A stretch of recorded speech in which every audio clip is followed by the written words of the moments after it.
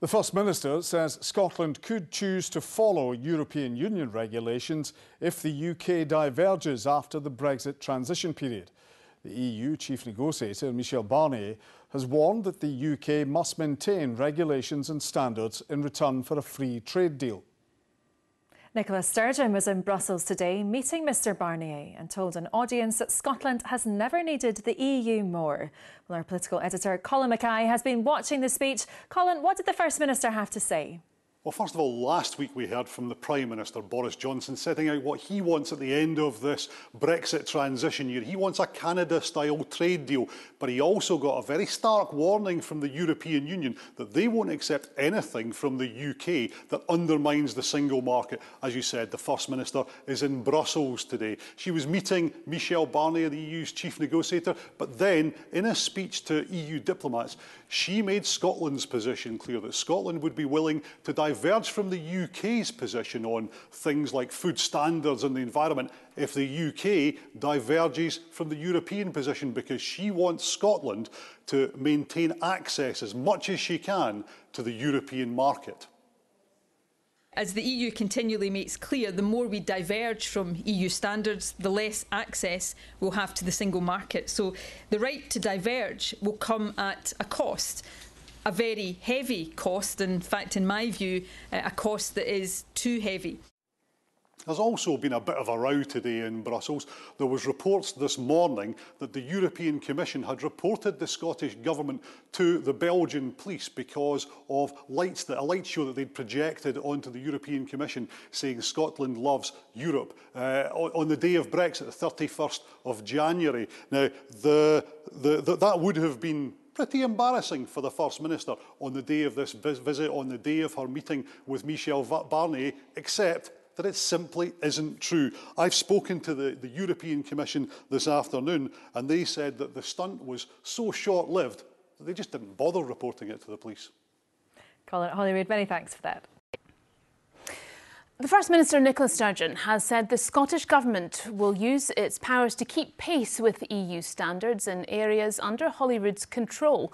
Speaking in Brussels, Ms Sturgeon said doing so would make it easier for Scotland to return to the EU as an independent country. A warning that our chief political correspondent Glenn Campbell's package contains flash photography.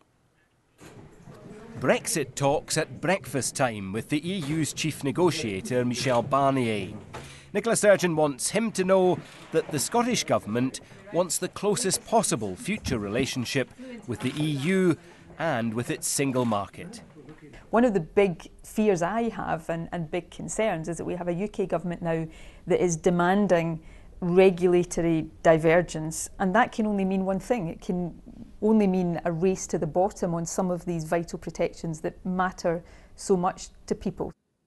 Now, Boris Johnson has said the UK will maintain high standards, but given her doubts about that, the First Minister wants Holyrood to at least match the EU on environmental protection and in other areas under devolved control.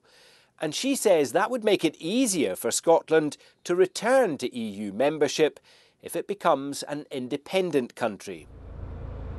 That independence vision was projected onto the EU Commission's headquarters building in Brussels on Brexit Day, apparently at the SNP's behest, and it seems to have raised eyebrows inside the Commission. We are not in the business of being requested or granting authorizations for people from outside for projecting messages on our building.